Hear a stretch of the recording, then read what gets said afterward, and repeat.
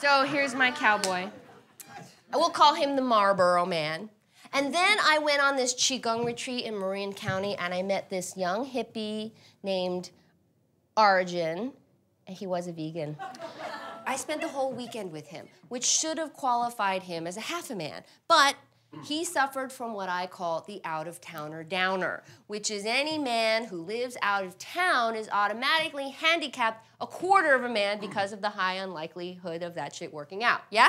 So he stayed a quarter of a man. Then I'm in my backyard and I met Keakalakahai. Yes, I met a man in my backyard, which when you lower your standards, you'd be surprised where you can meet a man. Just about anywhere. And he was so likable, though. He actually got away with doing this. Hey, how are you? So I'll give him his little gun hand. Pew, pew. Okay, now, the ab man proved the validity of the Wait for Sex Index because by our 5th date, we said nothing, screwed, and I couldn't even get him to walk me to my car. So I figured as long as I'm having meaningless sex, I may as well have the best. I brought back Romeo. What? How can you do that? I'll tell you, because this is a result of what I call the X reflex. Hold on, let me give him his shorts and then his little clogs.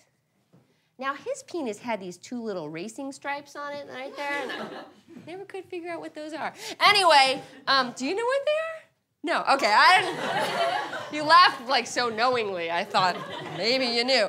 Anyway, so the X reflex rule is this, that when you start the plan, you will probably want to bring back somebody that thought you were pressuring them too much or couldn't give you exactly what you needed. Sometimes it's the ickies. In this case for me, it's the ickies. And the nice thing about having 1 ickies in your graph is you can compare an icky to a non-icky and kind of see what the deal is, the difference between the two, which is nice. But the X reflex, what you do is anyone from your past, and also when you start doing the plan, magically somebody that you used to go out with will just start sniffing around. Go ahead and grandfather them into the graph, right? Into the position of your choice, and then from then on out, they have to duke it out like everybody else, okay? Does that make sense?